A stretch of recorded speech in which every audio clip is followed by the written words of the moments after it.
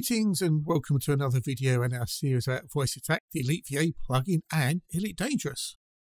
In this episode, we're going to look at how we can target subsystems.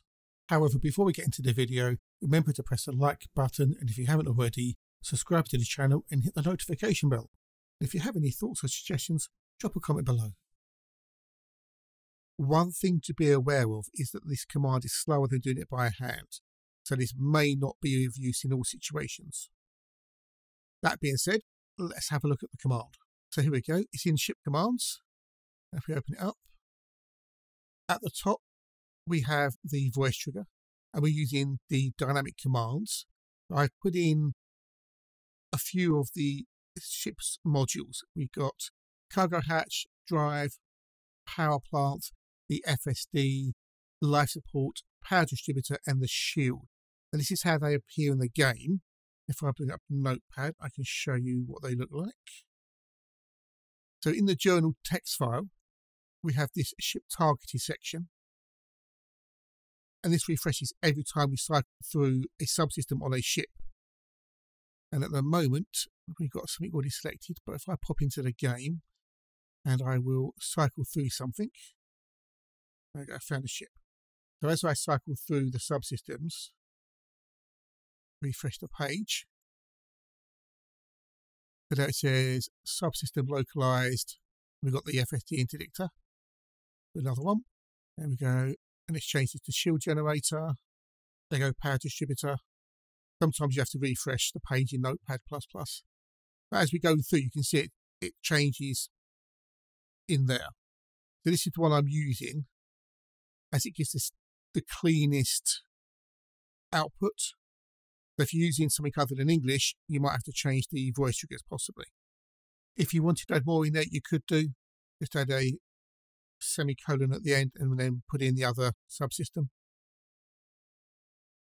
The first thing we do in the actual command is we check to see if we're in normal space. So are we docked, landed, or in supercruise? If any of those three things are true, we're not going to be targeting a ship. Therefore, the command will just exit straight away from there. Because of the way the plugin works, I just want to clear the localized variable whenever we come into this command. It just resets it to not set, so it's blank, so we know where we're starting from. This bit here checks to see if we've actually got a ship targeted. I'll pop into the notepad again.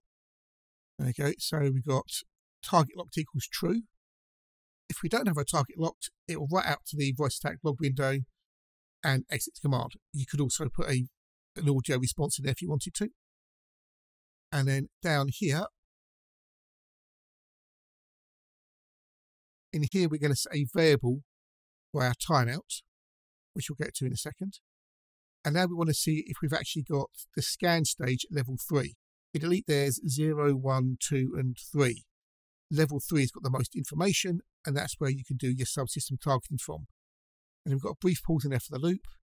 We then increase the timeout by 1. And we're now going to do a check to say if the timeout value is greater than 75, and that gives us around 7.5 seconds because we're doing in tenths of a second. We assume we haven't finished scanning the target, and we exit out, right to the log.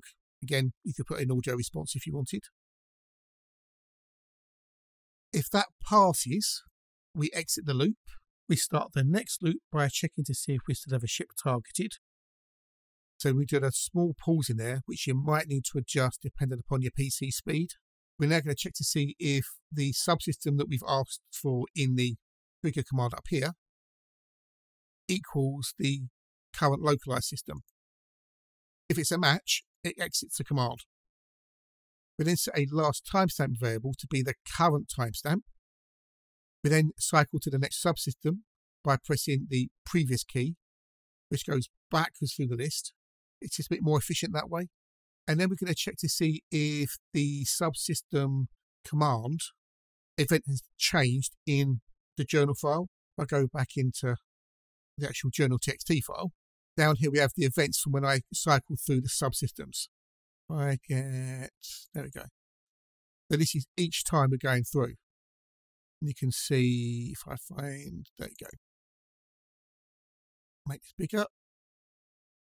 These are the events that are created when we cycle through the subsystems on a target. And what we're doing is we're checking to see if that time there has changed. If the current timestamp equals the last timestamp, we loop. When it changes, it ends the loop, so we know we're on the next subsystem in the list. And this helped fix a couple of problems I was having when I was trying to do it a different way. A big thanks to Subsytem for helping with that. It was much appreciated. And that's the command. We come out and we go back into the game. Now we'll clear the targets. So if I use the command without any targets being selected, target FSD. It says, please target a ship. Okay, so let's target a ship. Target power plant. Command's running.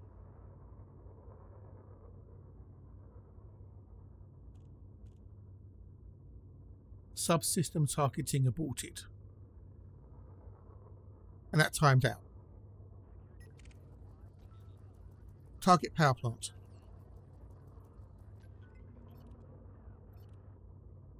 So we finished scanning the target and it's now going through the list of subsystems and it's found power plant. Target cargo hatch. And you can see it's quite slow to go through.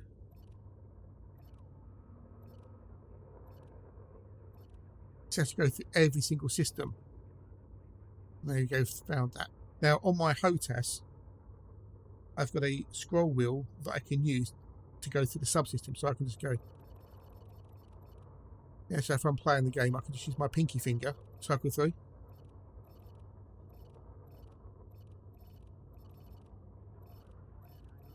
Which is a lot quicker than giving the voice command. Maybe not as accurate, but it can be quicker. So it's just something to bear in mind when you're doing some of these commands. And that's the command. Hopefully it makes sense to people. It will be in the profile which you can download from my webpage. If you've got any questions about it, you can always drop a comment below and or pop onto my Discord. The link is in the description. Thanks for watching and I hope you enjoyed the video. See you in the next one. Take care and toodles.